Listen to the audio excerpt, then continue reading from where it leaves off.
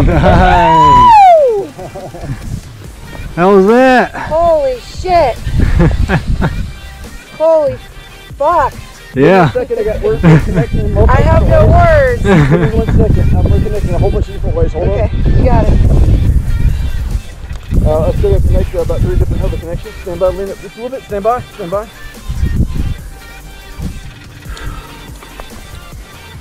All right, go ahead and stand up and tell Tylor about it. Face towards the sun. So what was your favorite part about it? Oh, my favorite part? Stand right there, stand right there. I actually thought once we left the plane, I think it went really well. Like, we got stable pretty quickly. Yeah. That was probably my only moment where I was wondering how that was going to go. Right. And I did have one moment where I was kind of a little out of it. I think it was somewhere around 3,400 or 34,000, somewhere in there. But then I came back and I was like, okay, high five, everyone, let's go. Nice. You know, but probably what was intense was how long it was. Yeah. And how fast. About 2.5, 3 minutes. That's pretty crazy. Will we be able to tell how fast we were going?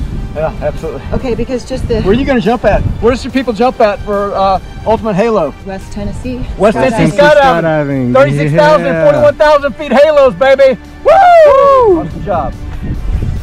Yeah. That was